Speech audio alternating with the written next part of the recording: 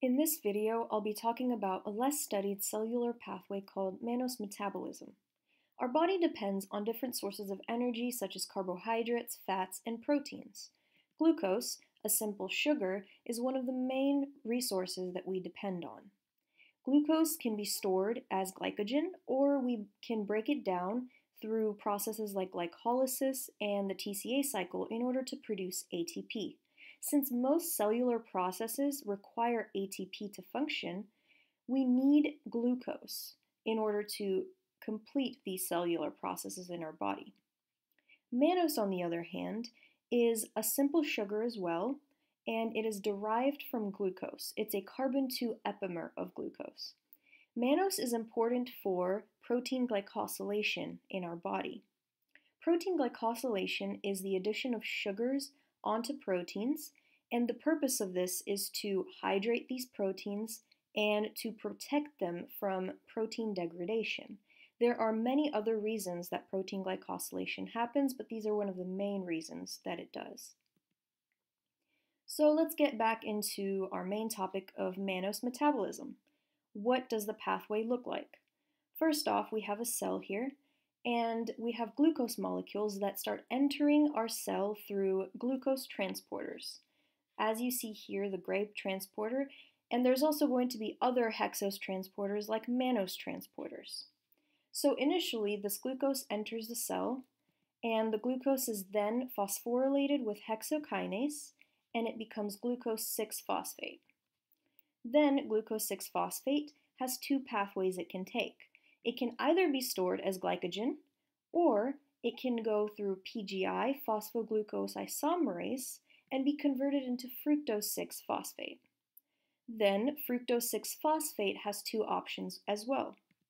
It can either go complete the glycolysis pathway and eventually produce ATP for the cell, which is very crucial for the cell to stay alive, or it can go through the enzyme MPI, mannose phosphate isomerase. And this will convert fructose into mannose 6-phosphate. So then our mannose 6-phosphate can actually become mannose 1-phosphate through phosphomannomutase 2, PMM2. This mannose 1-phosphate is then utilized to add onto proteins in order to biosynthesize our glycoproteins. Glycoproteins are very important for the cells to stay alive, and they're involved in many different cellular pathways. So if we can't produce an efficient amount of glycoproteins for the cells, they might not be able to stay alive. So this is the overall pathway we see for mannose that is derived from glucose and how it's added onto glycoproteins. There is a second option that mannose can be metabolized, and that is through exogenous mannose. So we can produce mannose 6-phosphate not only from glucose, but also from mannose that comes in to the cell from the outside. So if our mannose comes in from our diet, for example, it would enter the cell, and this mannose can then go through hexokinase and be phosphorylated into mannose 6-phosphate. So ultimately, we see mannose 6-phosphate in two different pools. One that's derived from exogenous mannose, and two, those that are derived from glucose molecules. In this case, we have seen the overall pathway and how mannose 6-phosphate can be derived from two different sources. So what would happen if there were inefficient supplements of these enzymes like MPI and PMM2? Would this cause any sort of disruption in this pathway, and what would that lead to? So I will now discuss a couple diseases I have found out about and researched on how lack of MPI and PMM2 enzymes, for example, can lead to different symptoms and disorders in the human body.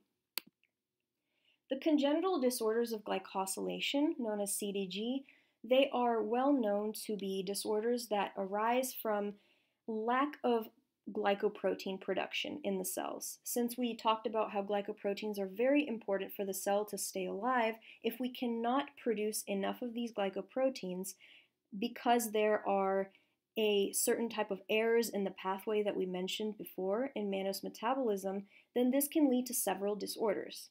The ones I'll talk about is MPI-CDG and PMM2-CDG. Initially, what happens is that genetic mutations in MPI and PMM2 lead to the deficiencies of these enzymes.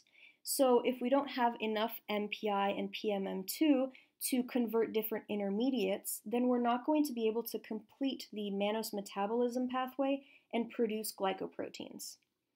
So for MPI-CDG, let's go back to our pathway.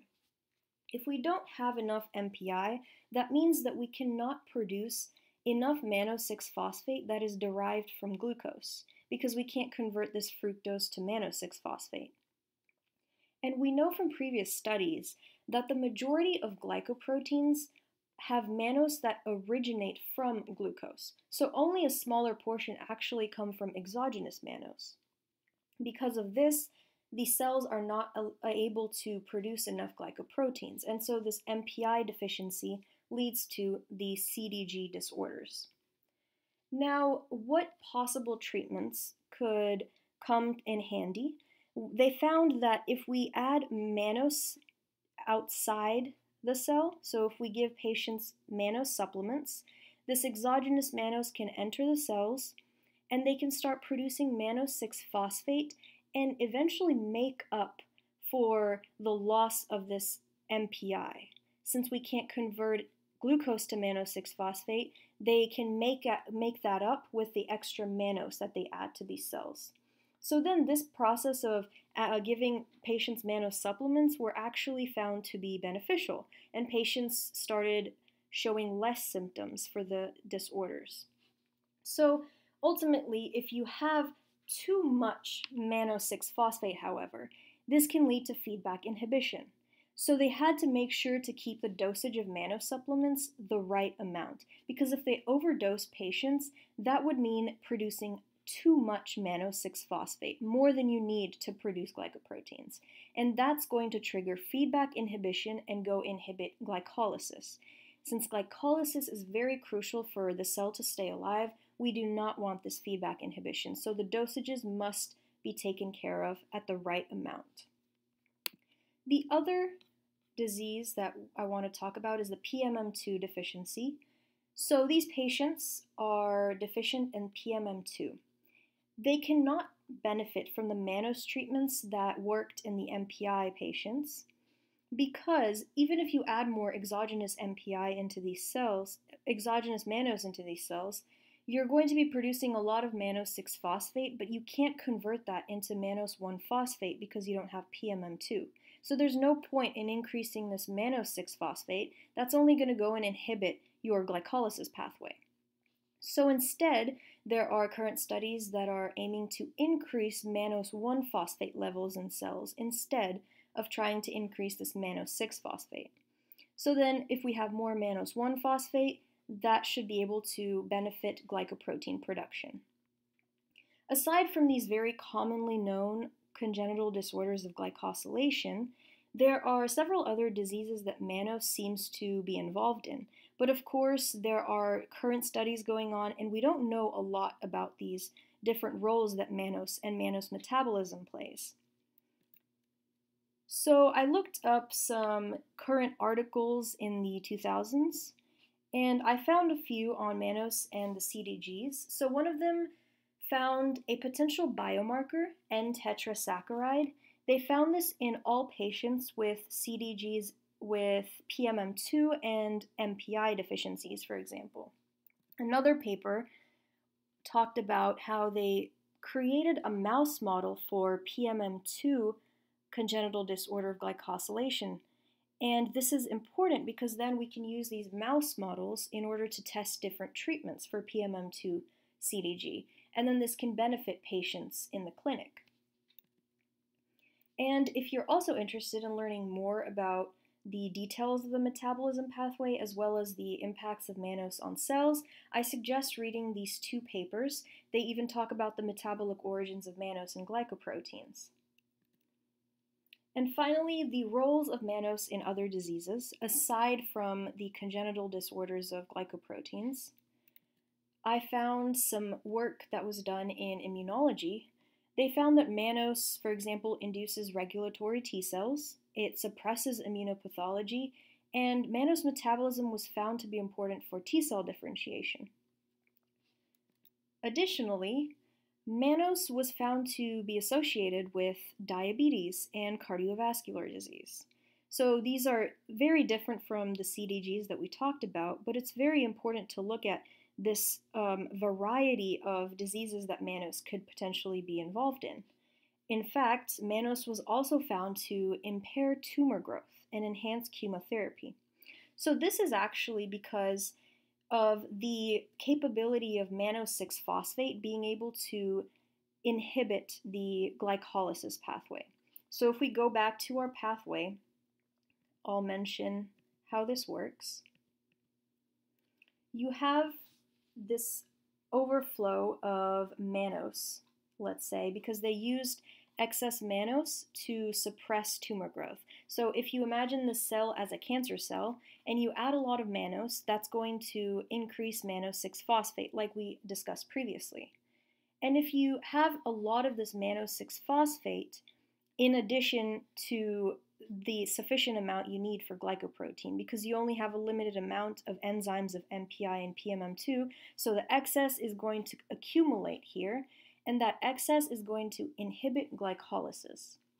So this inhibition is going to create the cell death, basically. So this inhibition is going to cause a cell to die, and eventually your tumor growth is going to slow down if we treat mannose to cancer cells. And so that's like the short basis of how that paper went in depth. And if you have any questions in regards to one of these papers or any part of the video, please feel free to comment below. And if you're interested in learning more, I suggest reading through these articles, and there are several other more online. And thank you so much for watching, and I hope you enjoyed.